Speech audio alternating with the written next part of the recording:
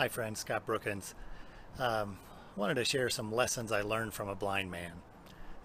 Many years ago, my family and I were ministering in the States, and on a Friday night, we were taken by the pastor of the church we were going to be at that weekend, taken to the place we were going to stay for that weekend.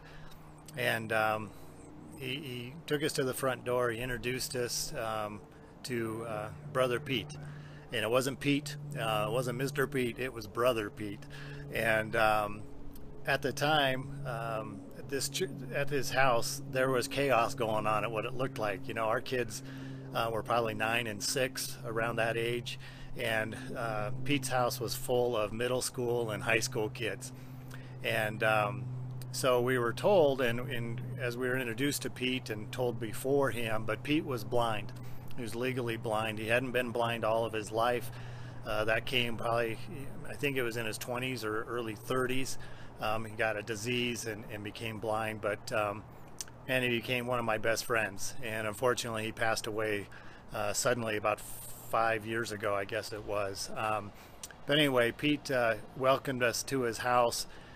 He took us upstairs where we were going to stay, and it was a cool place because it was an older home that was, you know, built from a wealthy family hundreds of years ago or 100 years ago. And they had an elevator, so he made our kids ride the elevator upstairs, which was an awesome treat. And then we came down, and this place was full of middle school and high school kids. Pete had a ministry to youth. He had done this through many different churches over his lifetime, and he was continuing that independently a little bit, I think, at that time too. But they were playing, loud music, Christian music. They were having, Cokes and sodas and snacks to drink and eat, and they were playing pool and billiards and, foosball and ping pong, and just having a blast. And we jumped in and had some fun. And then we saw the main part of the evening was seeing these kids get so excited playing a game called Bible Wars. Pete had developed this game where he was teaching the Bible to these kids and made a game out of it, and awarding, 1,000,000 points for the correct answer. And the kids got all excited, and, he'd toss them a candy bar, and it was just an amazing evening to be with him, and a whole weekend. And over time, we stayed with him many times in our travels. In fact, after that first weekend, he told me, he said, "Don't let me hear that you came into this part of the country and you didn't stay with me." And so we took him up on that, and he became one of our dear friends. And I stayed with him when I traveled, just by myself a few times too. And then after he married several years later to Cindy, both of them opened their home to us. And then, of course, Cindy's a dear friend also. But I learned a lot from Pete, got to know him over the years, and he would share his story. And, there's three lessons that I want to share that really I learned from Brother Pete. One is that when he became blind, he didn't get bitter, he didn't get angry at God, he didn't have a pity party. He took it in stride, through the challenges of that and difficulties and some things, but he took it at, this is where I'm at. What does God have in store for my life right now? And so, he couldn't read the Bible, he couldn't read anything anymore. He could see shadows, he told me, but that was it. And so he started to listen to the Bible on tape, and so he memorized the Bible pretty much because he listened to it every morning, and throughout the day he would just play it throughout his house, and he memorized the Bible, and that helped him as he went into the youth ministry and to really teach kids how to serve Jesus Christ.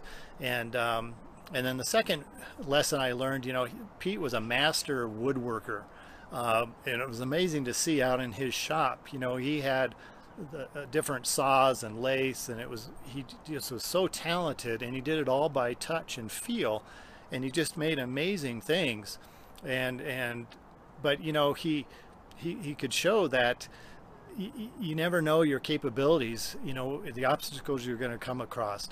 And so that was a lesson. But the main lesson I learned from Brother Pete was one day I was talking to him about his blindness, and And he said, it's just been a blessing as I've worked with youth and adults too. And I said, what do you mean? How can that be a blessing? You can't see.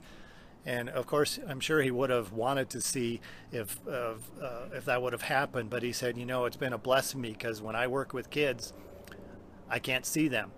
All I can go on is their voice and how they treat me. And so I can't judge them on how tall or how short they are, if they're thin or wide, or if they're blue or yellow or pink. It doesn't matter what color they are, boy or girl, braces, glasses, it doesn't matter. He couldn't see that. All he could see was their heart. And man, that's a lesson for all of us. And that's probably the most important lesson I want to share with you today is as we look at one another, we need to not look at what they look like, but look at what's in our heart, their heart. And as we reflect our lives to others, we need to be reflecting what's in our heart. And perhaps as you go through challenges and difficulties, be like Brother Pete, look at the positive of it, have gratitude for what we have in our lives, and express that as we go on our day to day. And so I hope you'll learn a couple lessons like I did from a blind man, dear brother, Brother Pete, who I can't wait to see again in heaven. Please like and share this. I think it'll give value to your friends and family. Go have an amazing day and inspire others to do the same. God bless.